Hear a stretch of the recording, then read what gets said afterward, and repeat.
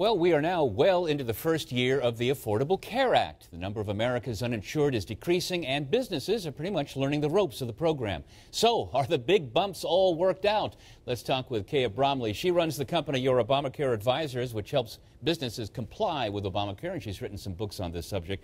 Kaya, it all started with that glitch-ridden website. The country now preparing for the second open enrollment. How smoothly are things going? Bill, this is really crunch time for business owners. Last year, they had kind of an excuse because we didn't really know what was happening. But now they've had an extra year to comply. And so I've seen a lot of business owners that are ready and they know what they're going to do next year. And business owners that are not taking this seriously are going to have some more glitches because this is the time they have to be in compliance by January 1st, 2015. And I know some of the mistakes that they tend to make can be very costly for them.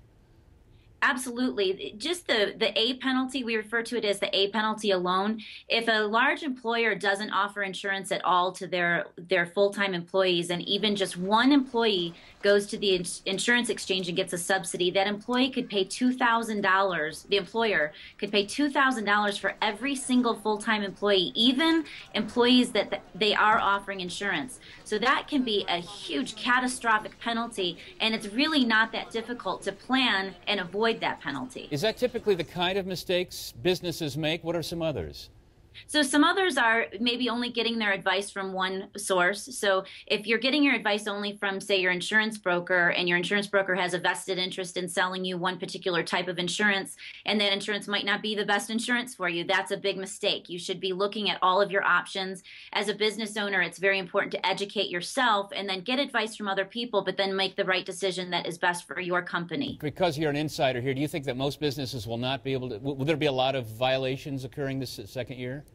I think there's going to be a massive amount of violations, unfortunately. I think partly because a lot of business owners have had this false sense of calm and they think that it's never going to be implemented or it's going to keep being delayed, so they're just not paying attention to it.